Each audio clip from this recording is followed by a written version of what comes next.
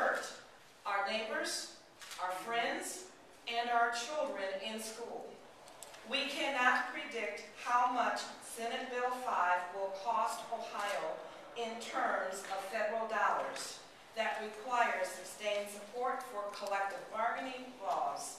More important, we cannot predict the harm this bill will do to families, to communities, and to the children of Ohio who attend public schools and colleges.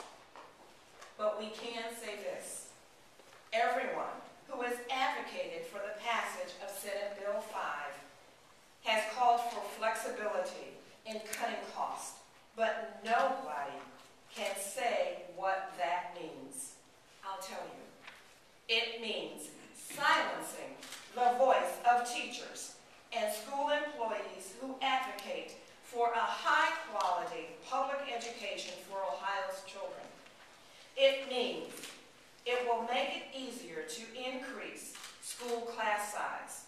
It will make it harder to get individual attention for students who need help.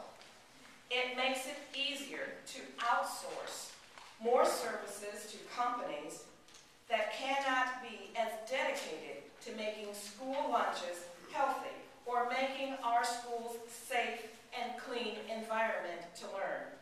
Senate Bill 5 will make it easy to ignore the voices of school employees and higher education employees. Improving opportunities for Ohio students. It will make it easy to ignore our pleas for better classroom resources and improve teaching and learning conditions. That's what flexibility means.